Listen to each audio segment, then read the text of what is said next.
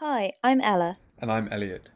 Today we're presenting on behalf of the COVID Surge Collaborative on preoperative testing and postoperative pulmonary complications in patients undergoing elective surgery during the SARS-CoV-2 pandemic. The COVID Surge Collaborative is based out of the NIHR Global Health Research Unit on Global Surgery at the University of Birmingham and has grown to involve thousands of researchers, surgeons and clinicians from across the world. During the first wave of the pandemic, COVID Surge estimated that 28 million elective operations would be cancelled globally. Our cohort study, published in The Lancet, showed that surgical patients who tested positive for SARS-CoV-2 had high rates of pulmonary complications and mortality.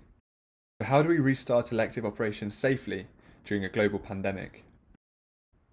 This was an international cohort study of patients not suspected of SARS-CoV-2 undergoing elective surgery across 10 cancer disciplines.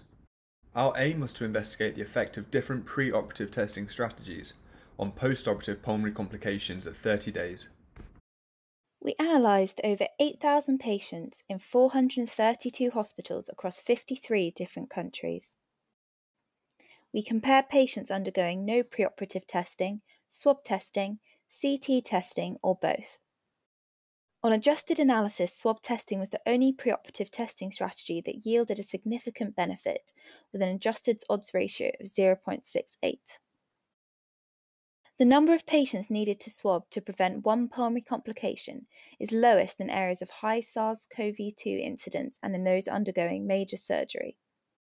Our take-home message is that a preoperative testing strategy is important to identify pre- or asymptomatic patients.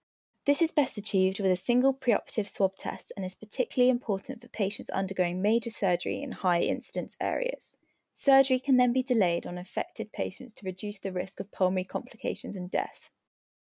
COVID Surge has shown that the best way to rapidly generate high-quality data is through international collaboration. We welcome researchers from all surgical disciplines to include their patients in our research, and we follow a collaborative authorship model.